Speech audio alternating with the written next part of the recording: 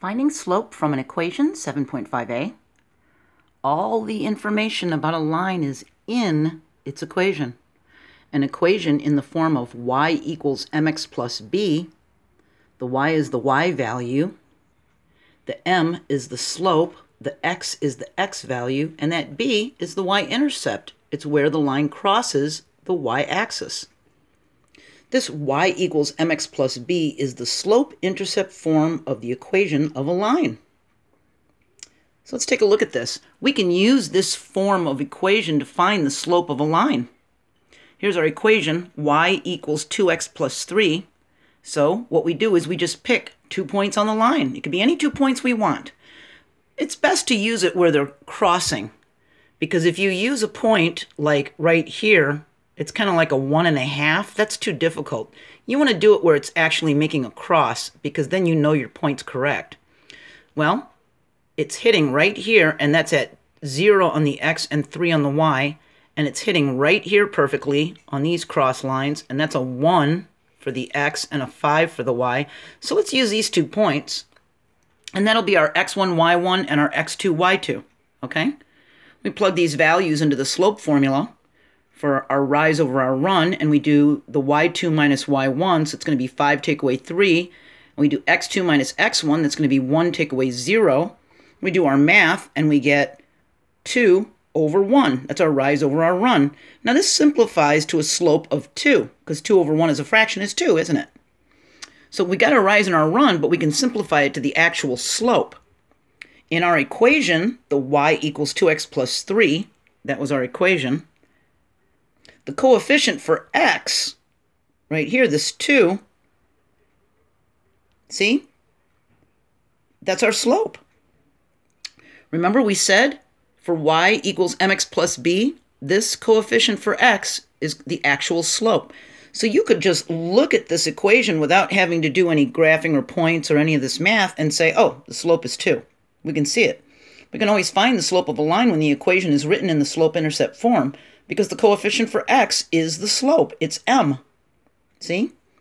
It's an m here, but it's the coefficient for x. That's the actual slope. See?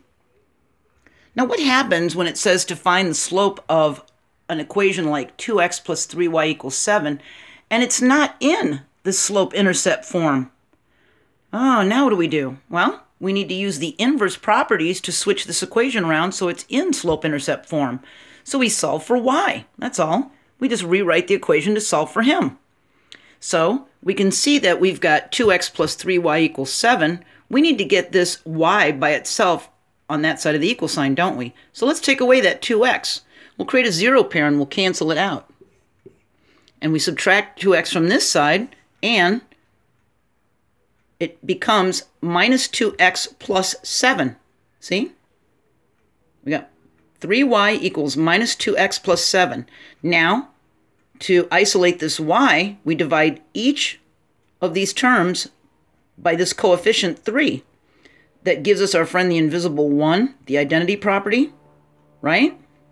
So that gives us, y is equal to negative 2/3 x plus 7/3. And we don't need to go any farther because this right here is our slope. It's negative 2/3. It's the coefficient for x. It's a fraction coefficient. See that?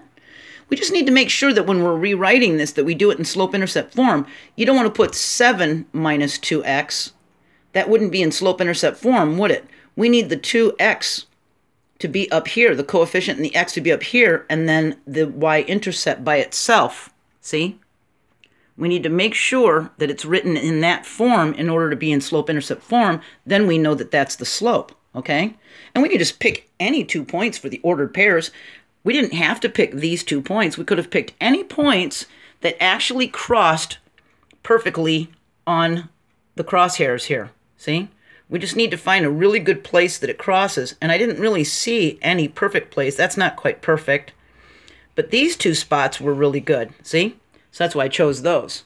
All right. Our next video is 7.5b. And we're going to talk about slope-intercept equation of a line. We're going to talk about finding the slope. We're going to talk about finding the y-intercept b.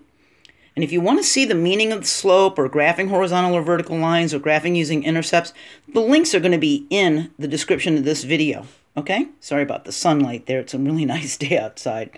And I'll put a link to my 8th grade math linear equation playlist in here too, in case you want to go on quicker than I'm going. All right? And there's Algebra 1 videos in my grade 8 math playlist. All right? It's pretty much all Algebra 1. I'm just going into more detail in this Algebra 1 playlist. All right? So you could even watch both playlists videos to really get a deep understanding of Algebra 1. That's up to you. I'll see you next video. Bye.